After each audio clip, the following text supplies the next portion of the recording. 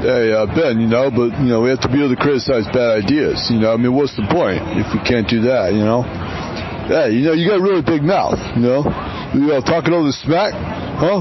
Call me Islamophobe, call me a bigot. You asked me, I didn't ask you. All this crazy crap, spitting on me, call me a racist, call me Islamophobe. You don't even know, you haven't been there.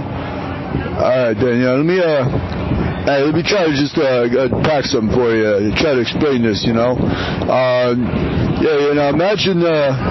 imagine like concentric circles. Imagine like just in a ring, that comprises jihadis. Imagine Salafis.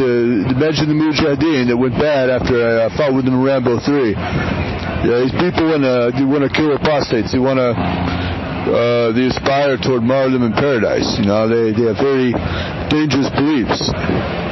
Now imagine, bad people. Now imagine another ring around that. Then you have Islamists. These people, they want to use the law. They want to say, I'm the law. Enforce Sharia on everyone else. They want to tell other people how to live. They believe in martyrdom. They believe in paradise, but they want to work through the system.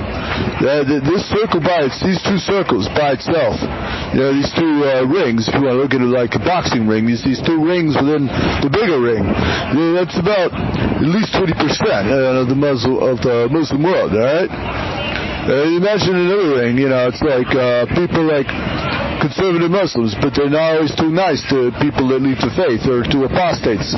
You got people like Mary Namazi, or Sarah Hader, very nice person, but people ain't too nice to her, How would you like it if people are like not nice to you, Ben, You gotta look at how you treat people. And this is what people deal with when they leave Islam, Yeah, you got a really big mouth.